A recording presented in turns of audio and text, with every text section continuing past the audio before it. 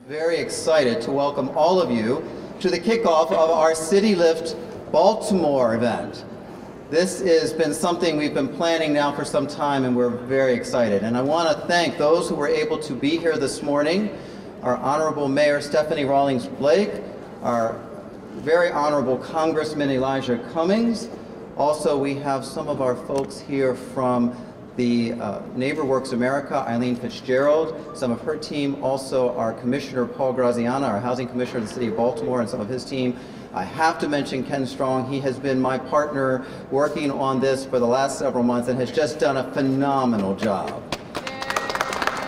So I'm not going to say much about CityLIFT, I know the mayor will, but this is certainly a great event.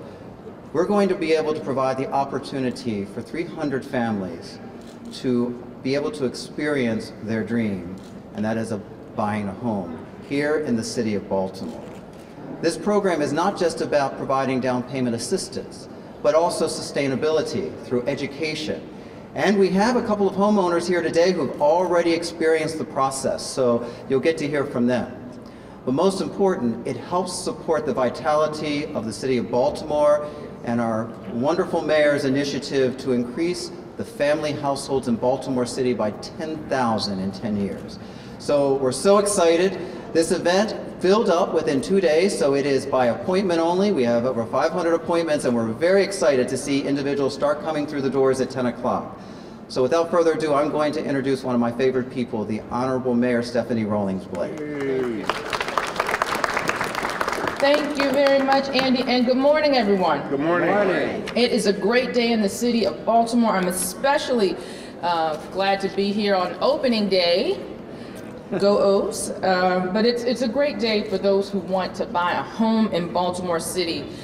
I knew that we couldn't have a housing event, an event where people were getting access to mortgages and incentives without seeing our friend Congressman Elijah Cummings. I want to thank him for being here. He's been an incredible advocate. We can give him a hand. He's dedicated his life to improving our neighborhoods and creating opportunities for families, so I knew I would see him here.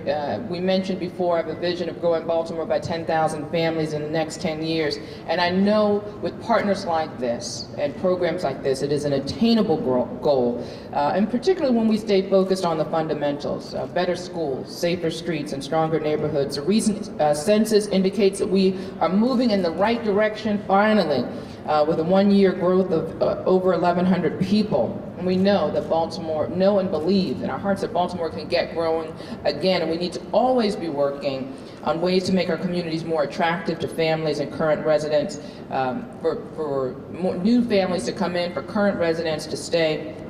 And for those who want to buy a home in our neighborhoods, we need to develop partnerships, meaningful partnerships that make it easier for people to move into the home of their dreams. And that's why I am excited to join you to officially open the Baltimore Convention Center to Wells Fargo CityLIFT program, an outstanding partnership of Wells Fargo Bank, NeighborWorks America, and Neighborhood Housing Services of Baltimore.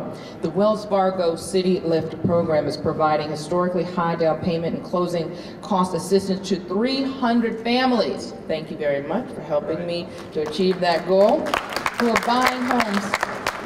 Thank you. In Baltimore City, and the Wells Fargo CityLIFT program will help low and moderate income families become homeowners for the very first time. It'll help existing homeowners in Baltimore City move up. And I say part of my growth strategy is a retention strategy, and this helps. You know, this CityLIFT program is a lift into Baltimore and a lift up in Baltimore. It also helps us attract new homeowners that want to make Baltimore home. Who wouldn't want to live in the city where the Super Bowl champs are and the future World Series champs are? So Baltimore is a unique city in which Wells Fargo is participating in this program. We got started early. We watched how CityLIFT was implemented in other jurisdictions. We got started early. We wanted to make sure that for future partnerships, they saw how it was done. because they would see what we were doing here in Baltimore. Starting early, creating these meaningful partnerships, working to make sure that we had a process that was inclusive, that was transparent, that was open and orderly, and gave people a sense that we really wanted to make these opportunities available. So as I said, we prepared well in advance. We have fully embraced the Wells Fargo CityLIFT program and hope that many have an opportunity to embrace as we continue with our Neighborhood Lift program. We appreciate the CityLIFT team.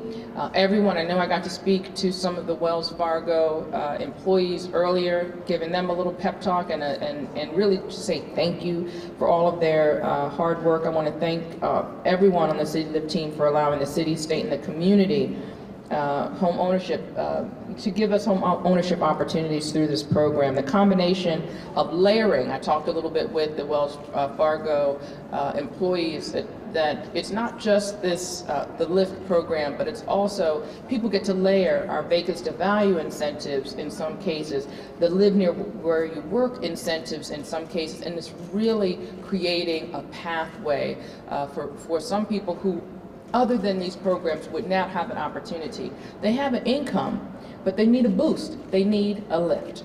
And this program really gives it. So I want to thank a number of people who helped make this day possible. My housing commissioner, Paul Graziano, for his work in collaboration with CityLIFT. I want to thank Ken Strong, who's here as well. I want to thank the State Department. Thank you very much, Bill, for being here to represent the state.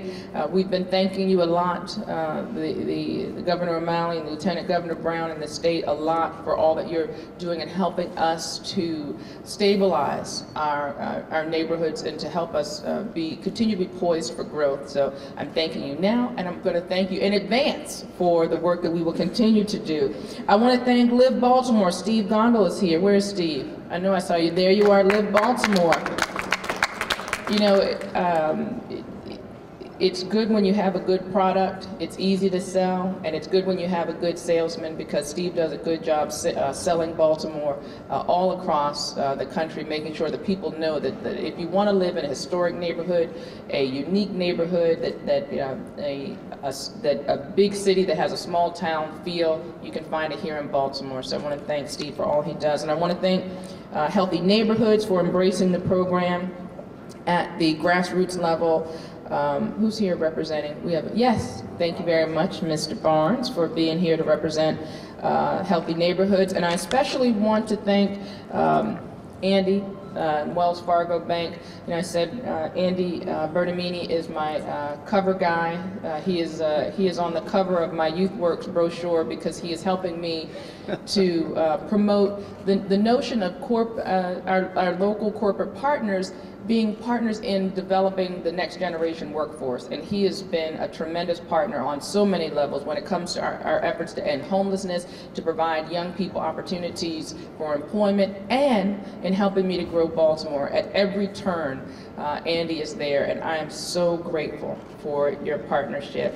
And he can cut a rug if anybody's ever seen He's got a few moves. I've seen them. I've been a witness.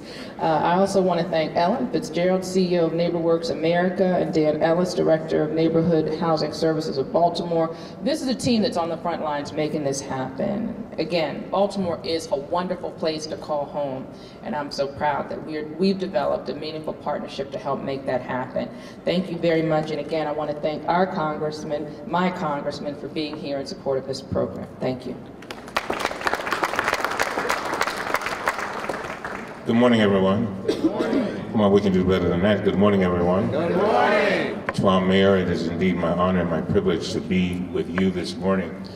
I am always excited to be with the mayor because she brings so much energy to the life of our city.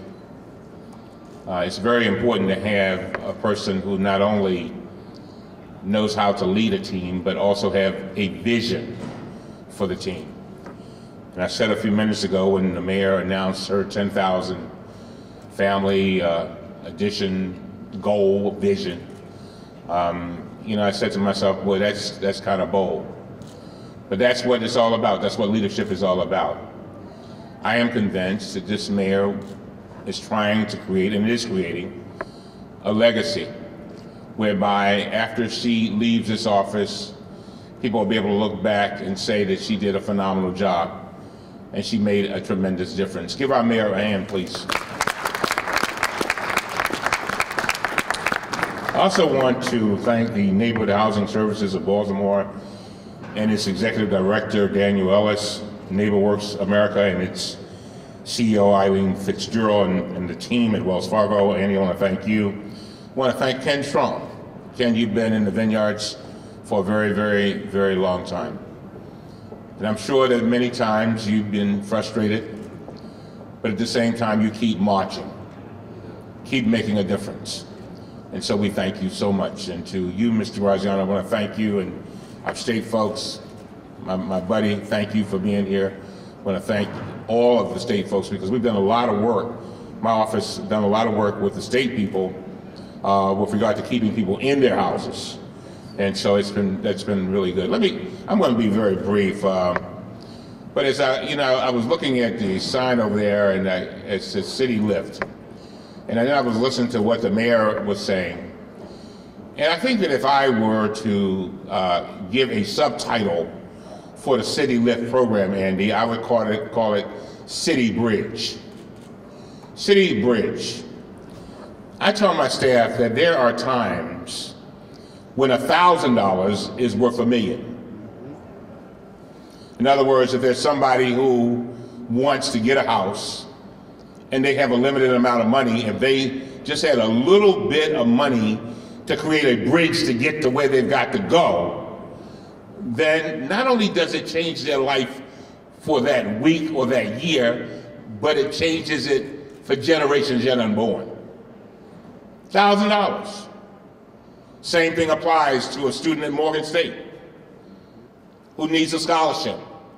If he doesn't get the scholarship, $1,000 can make a difference between whether he graduates from college or whether he never graduates.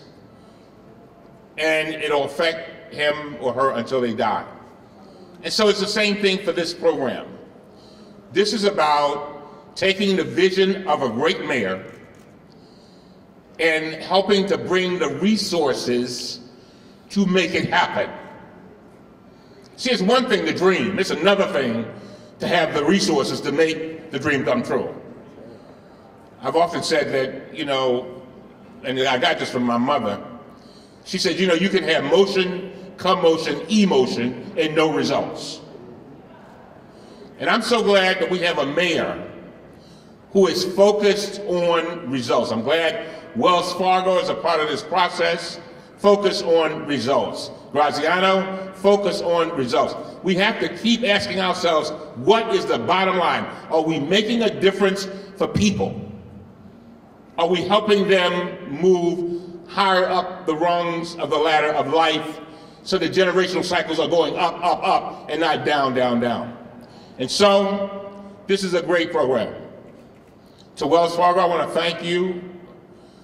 And, I used to, Madam Mayor, I used to spend a lot of time saying thank you. Now I say thank you, and then I say bring more. Bring more. Because there's so many people who are just reaching, and Ken, you know what I'm talking about. They're reaching out, they just cannot, they're trying to get just a few resources so that they can get to where they've got to go. They promised their children that they're going to have a house by Christmas, but they really don't know how they're going to get the money. This is a dream come true. And so, CityLIFT becomes City Bridge. And I want to thinking of bridges, it's my pleasure now to introduce Eileen Fitzgerald, the CEO of NeighborWorks America, an organization that provides technical and financial assistance and training to over 3,000 community-based organizations and supports a national network of more than 235 affordable housing and community development organizations serving over 4,000 communities. But just before she comes up, Andy, you said something, and I think the mayor may have said it too. Not only must we get people in houses, and I know you know about this, Eileen, because this is what you're all about, we got to help them stay in the house.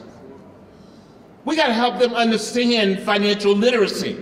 We got to help them understand that maybe you don't buy that car that's very, very expensive. You need to concentrate on your mortgage payment and buy a used car. Or maybe there's certain things that you can do to make sure that you hold on to the money that you have. And so that's one of the things I love about our mayor too. She doesn't just concentrate on the results. She concentrates on making sure that we do not go backwards. And so, Eileen, I want to thank you and NeighborWorks for what you do. I want to thank you for constantly standing up for so many people who sadly, in many instances, don't know how to stand up for themselves. I want to thank NeighborWorks for when you work with people, treating them with dignity. That's what it's all about. You know, people just want to be treated with dignity, and you do that over and over again. And so, ladies and gentlemen, Miss Eileen Fitzgerald.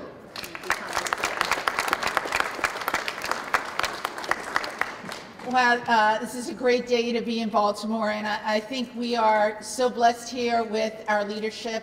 I will say, you know, Congressman Cummings has been supporting housing done right, home ownership done right, excuse me, for years, and has been a leader in making sure we have support for foreclosure intervention, for making sure that families are treated properly.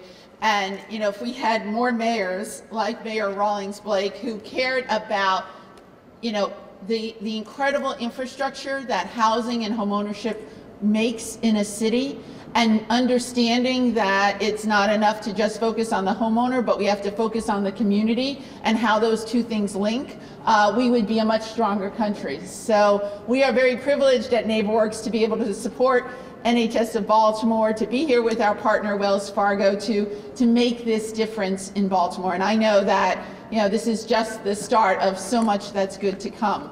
I did want to, since the Congressman gave me this opening, I wanted to emphasize that part of this program is pre-purchase education and counseling.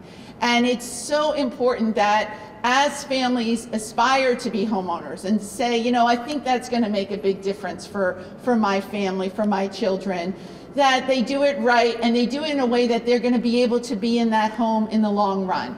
And we know that part of that is making sure they have really good information up front, that they look at their individual family budget and say, what can I actually afford? Because I know what my commuting costs or my childcare costs are, or what I'm doing to help my aging parent. And that's what our staff, the staff of the NHS of Baltimore, are doing here today, is starting that process of meeting with families. And that's what's so great about this partnership with Wells, is tying those two elements together. Let's give you some really generous down payment assistance, but no matter what, we all need to make sure we know that family knows that they can manage those payments. So we're really excited about that. And NeighborWorks recently released a study that we did with Experian, which is one of the credit monitoring agencies, with their data that shows that homeowners who worked with NeighborWorks organizations like the NHS of Baltimore have 1/3 less delinquency on their loans. So it is not just a better thing for that homeowner, it's a better thing for Wells Fargo, because they're going to have a better loan because somebody worked with the NHS of Baltimore. That's what we need to be doing, and we need to be doing more of. So we're very excited. CityLIFT is building on a national initiative we have in 16 other cities. And we have already assisted 22,200 homeowners nationwide. And looking forward to building that number in Baltimore and seeing the incredible community stabilization, how it's going to both give homeowners a future and turn around these neighborhoods. I wanted to particularly note the partnership here has been amazing, as everyone said. You might take that for granted. It doesn't exist everywhere else. We've been literally in cities in many states, and this is a unique partnership. So Paul and Ken, thank you so much for all your leadership and your willingness, and the mayor's initiative to have so many different programs we can leverage, which will again help even more people. So we are very pleased to be part of this, and I'm now going to turn it over to Dan Ellis, the Executive Director of the NHS of Baltimore. Thank you very much, Eileen. NHS is a real proud partner in this partnership that you've been hearing about. I want to thank Andy and his team at Wells Fargo. You haven't just provided the resources to make CityLIFT possible, but you've also provided a true partner who comes alongside and figures out how to solve problems and how to make things work. And that's not the same thing. It takes both to make a successful program, and your team has been instrumental in that success, so thank you. I want to thank Mayor Rawlings Blake. As Eileen just highlighted for us, I've talked to a number of organizations where they've done CityLIFT around the country, and they're often struggling. And in those struggles, we talk about what it is that's working in Baltimore and what are the differences. And one of the main differences that we highlight is the partnership with the city and the partnership with our elected officials. That's something that doesn't happen everywhere, and the priority of housing and creating homeownership opportunities in Baltimore that has been a priority for you and for your team and your administration has really helped make success for this program. So thank you. And to the Congressman for your support, we really thank you for that, because without your leadership and without the leadership of our great mayor, we're not going to be here today in the same place that we are. So thank you both. And to NeighborWorks America and to Eileen and your team, they've been great in providing all the infrastructure and the support that's needed to run a program of this size and magnitude. So thank you to you and to your team, who have been a real pleasure to work with. CityLIFT of Baltimore exemplifies the values of NHS and the values of all of the partners who are sharing together to create tools to make homeownership available. I have the privilege today of actually introducing some homeowners who have benefited from the CityLIFT program. This is the fun part of what we do. So I'm going to ask two of our CityLIFT residents who have already moved into their homes to come forward. Kara Anderson, who works here in Baltimore for the United Way, and recently moved into our home in Patterson Park. And we're really excited to have you here, and you're doing some work on the home through the 203K program, and this is part of what the CityLIFT program is all about. It's creating opportunities, improving the housing stock, and creating opportunities for you and for your family. And I want to introduce Scott Culler, who has recently moved. He relocated to Baltimore. And Scott, we want to thank you for choosing Baltimore as your home, because we think it's a great city to live in and has great resources. And you all are the reason that all these people are here and all of this effort. It's for you and for the 300 people who are able to call Baltimore home. And so thank you both for coming today and for sharing in this with us, and welcome to Baltimore. Thank you. We're glad to have you here, and we're really proud to have you as partners. And I get the privilege of inviting up our partners to actually cut the ribbon for this. 3, 2, 1. Everyone, look together this way, hold the scissors that way, hold the ribbon, hold your end of the ribbon. Good, ready? Look at me, please. Ready?